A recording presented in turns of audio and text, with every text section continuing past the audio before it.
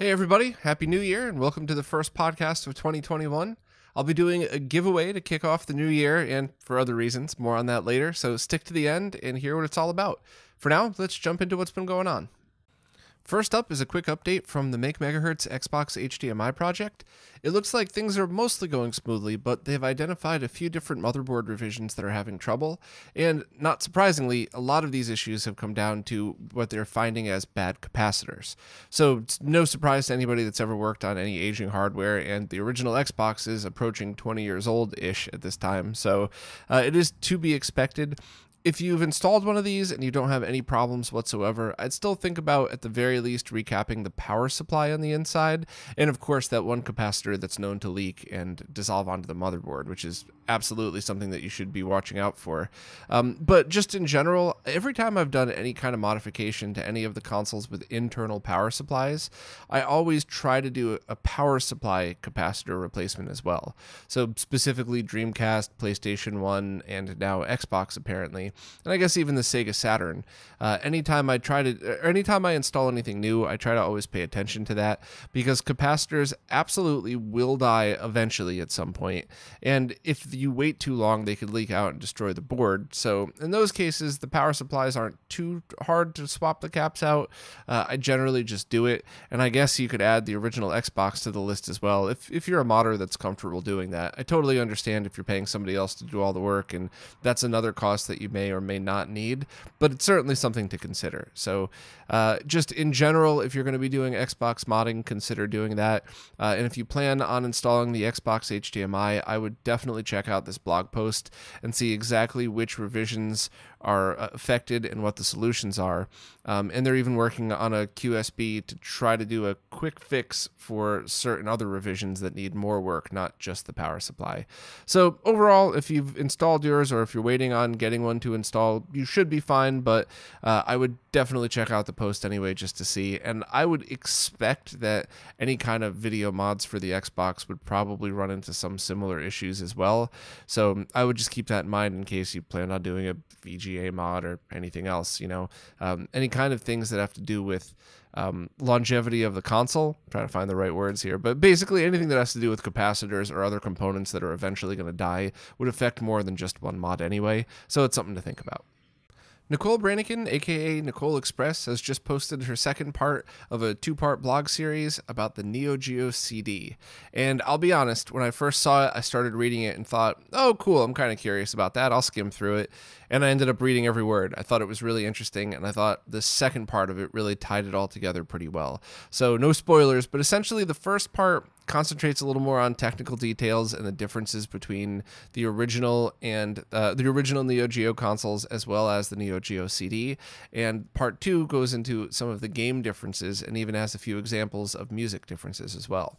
So if you were at all curious about the differences between that hardware, I would definitely give it a read. It is more technically oriented and less of a general tech read. So, maybe if you're not interested in the gory details, skip to part 2 and go to some of the comparisons. But it's something I've always been really fascinated by, because the whole premise of the Neo Geo CD being released to get those games out to more people that want to play them but can't afford the originals, that seemed like a great idea. And other than the incredibly long loading time, which Nicole describes why that probably happens, in most cases seems to be a pretty decent choice, but there are technical differences. So I don't know if there's a database somewhere, but I definitely think we need some kind of database that goes through each of the Neo Geo CD games and describes what they do. So is it the exact same as the original, but is it the same but with CD quality music? Is it different because they couldn't handle as much of the graphics processing part of it, or not enough memory or whatever, so it's actually a worse experience? And I think it would be a really cool thing to have. So if that already exists, please let me know in the comments, and my apologies. And if not, it's something we could add to the wiki that's going to be released alongside the HD Retrovision Dreamcast cables and the Voltar Neo Geo mod and the Badass Consoles plug and play. Some good news for fans of the CDI. Actually, there's a few things CDI related this week, but fans of the CDI should be happy to know that Retro Gamer Stuff is now carrying Mobius Strip Tech's RGB board, which was specifically designed for the top-loading CDIs, or I guess any CDI that has the Brooktree encoder in it, as opposed to using like the Sony CXA encoder. And I've spoken about these before. These were designed specifically for those video signals, so no more modifying another amp and hoping that the values are correct. And on top of that, they pull H and V sync from the main chip before it gets turned into composite video, so it's still 100% safe to use composite, and you don't need to worry about sync strippers and any of that stuff. It's able to build out all of the circuits exactly the way you would want it to. And a while back, Mobius said that he was open sourcing it under one specific license and no longer going to be producing them. So now I believe the license terms is you could go ahead and build one of these for yourself, and I think under this license, you have to ask permission to be an official reseller of it. I could totally be wrong about that, but I gather that that's kind of the situation surrounding it, which I think is pretty fair for everybody, because if you make your own, that's cool. It's not stopping anybody from making them for you and a couple of your buddies. And at the same time, having specific retailers ensures that nobody's going to be making some crappy version of this with cheap parts that barely doesn't work. So I think that's what the situation surrounding it is. But either way, if you have a top-loading CDI and you want to get RGB out of it, definitely check this out. And search Twitter too, because a bunch of people have been posting pretty cool installation videos and pictures of their stuff. And I'll have a little thing about that at some point soon that at the very least will show the install and show off how cool it looks. Some new research from members of the retro gaming scene have found that the Sega Master System outputs nonlinear blue. Now, if you're the type of person that loves an amazing deep dive into technical stuff about video games, I would read this whole post, that, including the Google Doc it links to. I do realize that not everybody listening falls into that category, so I'll give the basic overview. It seems that the Sega Master System doesn't quite process blue properly, at least with the Model 1 Sega Master System, and this is specifically when you're testing with RGB output. And what that actually means in real-world performance is when you're using an emulator or FPGA hardware emulation, what you're getting is not a true representation of how a Sega Master System 1 would look. Technically, if you RGB modded a Master System 2, it would look that way, and Genesis is a whole other beast altogether. So Bernard Bygot went through an insane amount of testing to figure all of this stuff out and do a full analysis to figure out exactly what needs to be done to adjust this. So Bernie was able to make a Mednafen color palette that you could use as an overlay to change the way the emulation works in order to get the exact look, or at least close to exact, as close as you could in the analog video world, but a close look to what it would actually be on an original Master System hooked up to either a flat panel or a CRT. And this stuff is all really, it's really interesting, and it's really neat to me because so many people I know growing up that are a little bit younger played a lot of this stuff only through emulation, so they don't really know what it actually looked like. And one could argue that it doesn't matter. If it's a good game, you enjoy playing it either way, but it is pretty neat for preservation purposes and accuracy, and it should also be fairly easy to implement these types of palette adjustments into something like the Mr. Project. So it would be really cool if work like this was able to be implemented into something where you could press a button and say, this is how it would look if it was exactly real hardware, Model 1 versus Model 2, kind of like the Mr. Team did with audio in the Genesis, that you could have all of the settings to make it sound like a Genesis 1, Genesis 2, etc. So absolutely awesome work from everybody involved. I hope when this is kind of finalized and when some of the more analysis of how the Genesis processes Master System games gets finished, we could have this as a post up on RetroRGB. And for the record, Bernie put me in the credits in this one, but all I did was take a capture and send it over. All of the hard work was done by himself as well as Tien, and I believe Chris Covell even jumped in for some of this. So I tried to keep it short. I think I probably talked a little too long about it just because I'm always excited about reproducing video and audio signals accurately to the original. But if you're interested in this, definitely check out the post. A while back, I talked about a project that took a Raspberry Pi and essentially turned it into a scaler for old computers. And it looks like people have extended that project and were able to figure out how to make it work with even newer computers than they originally thought were possible. So basically, they originally thought that you could only do up to 3-bit or 8-color RGB output, and now they're able to figure out ways to get 6-bit 64 colors as well as 12-bit or 4096 colors. So what essentially does that mean? That means that you could take something like a Raspberry Pi, one of the smaller ones, the Zeros even, and modify it to be installed inside older computers, such as the Amiga 500, and get HDMI output with only buffering a few lines of video. So said in even simpler terms, here's how you take a Raspberry Pi or its variants and wire it into an old computer, and you're able to get high quality HDMI with pretty much zero lag. Buffering a few lines, probably it should be just considered zero anyway. So it's a really interesting project. I remember when I first reached out to the team working on it, I asked if there was absolutely any chance this could be installed in any of the more modern retro consoles like Super Nintendo, Genesis, all of that stuff. And they didn't think it was possible, but who knows now with any of these enhancements, maybe it would be.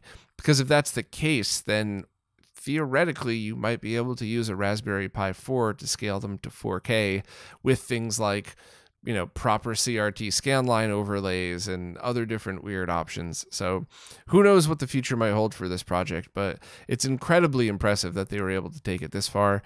So I would highly recommend reading this if you had older computers, especially the Amiga 500, that you were considering some kind of HDMI output, or if you have the ability to work on projects like this and think you might be able to add something to it and possibly even port it to other consoles or computers. I think that'd be pretty awesome. So thanks very much to everybody that's been working on this. So I finally got a chance to review the Warrior 64, and no surprise here, the case is up to you whether you like it or not. It's certainly built well, and the electronics inside are embarrassingly bad. Way worse than I actually would have expected. And I gotta be honest, I really didn't want to review this thing at all. I knew it was gonna suck, and I knew what I go through every time I have any kind of negative review, because I put an overwhelming amount of pressure on myself anytime I have to say anything negative like that. In the case of like, I do a positive review with one of those like, oh, but also the thing on the side I don't really like, I don't really obsess about it too much because it's positive overall. But anytime I'm really harping on something, I do realize that I'm talking about a group of people, some humans that have made something that are trying to sell it so they could presumably put food on their table. And I don't want to say anything negative about something unless it's 100% true. And, to put it in perspective, when I did the somewhat negative review of that Otaku Switch, like I legit lost sleep. Like the day after that podcast aired, I remember waking up in the middle of the night like, oh my God, you just gave that thing a bad review and you like that company. Did you test your probe? Did you test the probe's probe? Did you make any mistake? Are you sure? And I did. I went back and retested everything all over again just to make sure, and it was accurate. But it's overwhelming, And in this video, I wanted to make sure that every time I said something bad, which was a lot, I had a ton of data to back up that it was fact, especially because there's always chills and liars out there that'll try to say the opposite opinion of somebody just to get attention, which has clearly already happened in this case. And it's just, I wanted to make sure that everything that I stepped through, like this is the prototype that they said was a prototype, this is the board that they said was production, and they're both terrible in completely and equally different but bad ways. So, it definitely took a lot out of me, but luckily it seems like the feedback has been positive. I tried so hard to put a positive spin on everything. I didn't want a negative feeling video, even though it was a negative review. But as much as I really wanted to just say, this thing stinks, let me walk away, as I said in the video, I thought what this review that I did represented was way bigger than this one stupid project that will hopefully go away and never come back again. It's this whole thing in general is a reflection on the companies that take advantage of the retro gaming market, knowing that there isn't the best solution available out, or you can't get them, like the Ultra HDMI. So they word something very flashy to make it seem like this is the perfect solution, and then they try to contact every shill on the planet and give them a free one in exchange for saying it's awesome. And then you have all the fanboys defending the shills, and it's just, anybody that's a content creator that's on the good side of things, or even the neutral side of things, completely understands what I'm talking about right now, and have gone through the same thing. So that's kind of another reason why I wanted to do this. I wanted to warn everybody about the companies, about the shills, about why this is bad and what to look for. And I think I did a decent enough job. The only thing that I would definitely change about it is that I did a lot of shots of the electronics inside, and anybody that's tried knows how unbelievably hard it is to try to do any kind of mod work on camera. So you're looking through the LCD of the camera while you're using your soldering iron and trying to do what's already a tricky thing anyway. And that's not my place to do at all. My mod work has gotten significantly better since I got upgraded tools a few years ago. And in fact, all the mod work that I showed, there's no cold solder joints, there's no shorts. It's not bad, but that's not the point of the video. This wasn't supposed to be a learn how to mod video. So I think with the exception of super, super easy stuff in the future, I would show things like high quality video of what I want to mod with like markings on exactly what needs to be done for people that want to do their own, and then mod it off camera where I could take my time and do things like use one ribbon cable for everything and, really spend like an hour modding rather than spend 15 minutes modding and 45 minutes trying to get the right shot. So hopefully that came across okay. I know there were some people that harped on the modding, but that was my fault. I really should have concentrated on here's what needs to be done, here's the after picture of it, and if you need to know how these techniques are done, go watch a Voltar video or something like that. So I will definitely do that in the future. I do want to give away at least one of these Warrior 64s and do a full giveaway just to help promote the video, to help promote all of the things that I talked about in the video that I just ranted about here. I do want to hold on to it at least one more week just in case. I want to make sure that I haven't heard back from the company, but I want to make sure if they come back and say Bob was lying, I could just open up that console and say, no, I wasn't. Here's everything proving that I was telling the truth. And also, I should probably clean up a little bit of the mod work. It is solid, but it doesn't look nearly as nice as I could have done. And it'll never look as nice. As hard as I could try, it'll never look as nice as some of the pros that do really amazing work. Because I think that is one misconception, is you don't have to have something that looks nice for it to work properly. But if it does work nice and it was done better overall, it'll probably last longer anyway. So, there's of course people that try to make their mods look super fancy, but the soldering work actually, it sucks. But, I want to try to get it at least to a point where you could open it up and go, oh, that looks cool. So, or maybe I'll ask a friend that's better at it than me. I don't know. But overall, I didn't want to talk about this too much here in this video, but I guess I did anyway, because obviously this one took a lot of time and it took a lot out of me. So real quick, shout out and thank you to Metal Jesus for paying out of pocket to send me these. Really appreciated that I was able to get a good look at what these things did and how bad they are.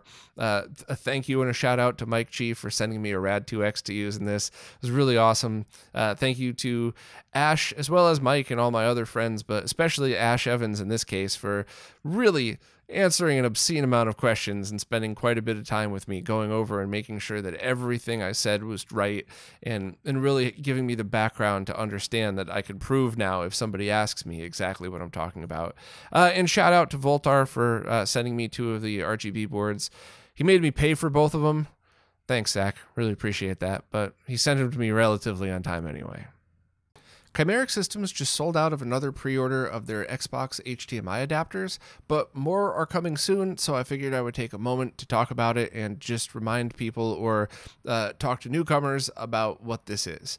So essentially, it's an analog to digital converter and a pigtail style cable for the original Xbox that outputs HDMI in any of the resolutions that the original Xbox supports. As far as analog to digital conversion goes, it's about as good as you could possibly get for the original Xbox. You could have at least an equal solution if you get shielded quality component video cables and a decent quality analog to digital basic generic converter.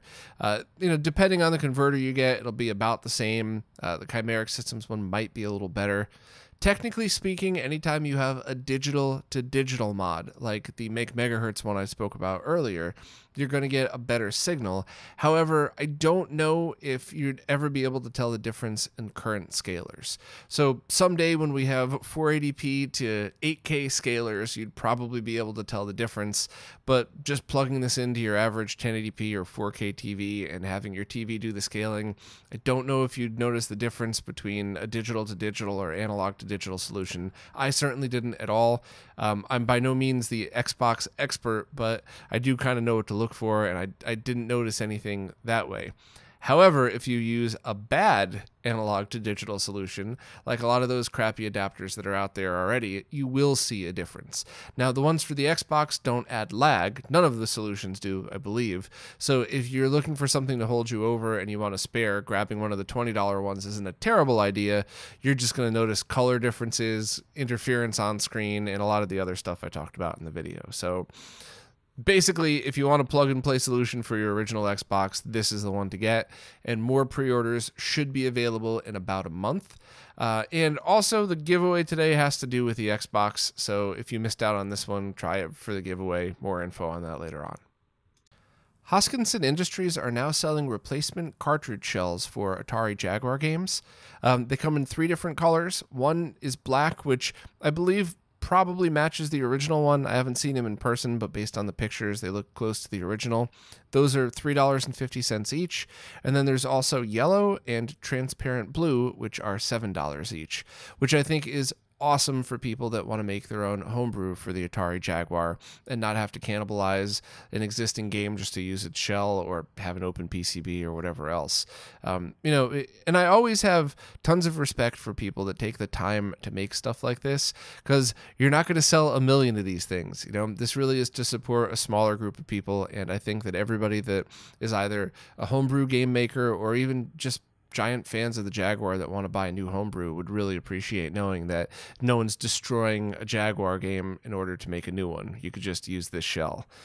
It's the same company that sold the Jaguar Pro controller, and while that was received pretty well, I think everybody that got it agreed that the plastic was high quality, so I would assume that these are also. Also, the people that were designing these said that they could possibly do a full Jaguar replacement shell, but it would be kind of expensive, certainly not in the dollars range. I would assume at least $100 for something like that. I'm kind of interested to see if there's a market for it, because most of the broken Jaguars I've seen had broken motherboards and components, not broken shells. So I don't know if that's something, please let me know in the comments if I'm wrong. Is there a big market for aftermarket Jaguar shells? I know that there was a run of clear ones that happened a while back, but I don't really know how many were available. And I do think that something like that might be better put towards other projects, like the Jaguar Duo project that we talked about last year, which I don't think it's gone very far, but essentially it was, go back and look it up if you want more details, because I could talk about that for hours. So I'll just say it's a way to have a combination Jaguar CD all-in-one console with a custom motherboard. It was a really neat idea. I don't know if it went anywhere, but it's certainly something that I think a fully injection molded custom case would really be a very good match to it. So if you want more info on that, the link's in the post. And if you just want to buy some replacement Jaguar cartridge shells, all the links are there as well. There's a new controller adapter that's in the works for the Philips CDI consoles that allows you to use USB devices with your CDI, which is important for a couple of different reasons. First, the CDI controllers themselves are pretty expensive, so any alternative option would always be a good thing. And there's already pretty decent existing ones for the Super Nintendo and Genesis out there that allow you to use those controllers on it, which I think overall would be cheaper than trying to hunt down some of the not so great quality anyway original CDI controllers. But I think the much more important factor is that very often with the CDI, you would actually want to use a mouse and sometimes even a keyboard depending on the game. So just using a controller isn't always the best option. And there's a project that was started that's now open source called the USB to CDI, and at the moment you can program it to use USB controllers, but they're still working on having things like USB keyboard and mouse support. So overall, if you're a fan of the CDI, this is definitely exciting because you don't have to spend a ton of money on a bunch of accessories. You could just pick up one of these adapters when they're available and then use standard USB stuff, and probably even wireless USB stuff if you're into that as well. I normally don't trust wireless anything, but in the context of a keyboard and mouse, it should be fine for gaming. The only thing I would say, though, is a lot of these projects very often get to the point where they're completed, but then nobody makes any. There's a small run for the creator and their buddies, and that's pretty much it. So I do really hope that this takes off and this turns into something that people could actually buy. I don't know if the creator of the project is interested in doing that, and if not, there are some awesome people in the retro gaming world that will stand up and make stuff like this, whether it's low quality runs that are low quantity high quality, low quantity runs of stuff that might be a little bit more expensive, but still make them available to everybody. Or for other stuff, it could just be one, very high volume run that gets everything out very cheap to everybody and is handled by one main store. So either way, I really hope the developer looks into either making them or having them made, because once this is complete, or at the very least in a state where it works with USB controllers and then you're able to update it in the future, update the software on it, I think once it's at that state, a lot of CDI owners would probably pick one up, even if they already had the controller, just so they could have a wider variety of stuff to use with it, including, more keyboard and mouse options. The PlayStation dungeon crawler game Magic Castle has finally been released after 23 years. Apparently, the game was developed on the Net Eurose official homebrew kit that was sold with the original PlayStation. If you'd like more info on that, definitely check out Modern Vintage Gamer's video on that. But the game was started and never completed, and then the original team that made it came back and finished it off recently and was able to release it for anybody that wants to play it. You could play this on emulation or on original hardware, either with optical drive emulators or mod chips or whatever else. And it seems like a really interesting game, and it has some unique features that I guess at the time were certainly revolutionary, and even some that I don't often see, like the ability to move around your heads-up display and move and change where things are located. I think that alone is kind of a neat thing. And other than that, it seems like an impressive dungeon crawler. You go through and try to find a key that, depending on what level you're in, it could be in a random enemy or in a specific place, and you also have to kind of trade off your stuff in order to get past certain levels. I don't want to really tell any spoilers about it, but if you're interested, definitely check out Dan's post. And it certainly seems like something that anybody that was interested in dungeon crawlers or just game history in general might want to take a look at this to see what it offers. It's certainly something that I want to make time for at some point, but check it out, and it's available for download right from the link in the post if you're interested.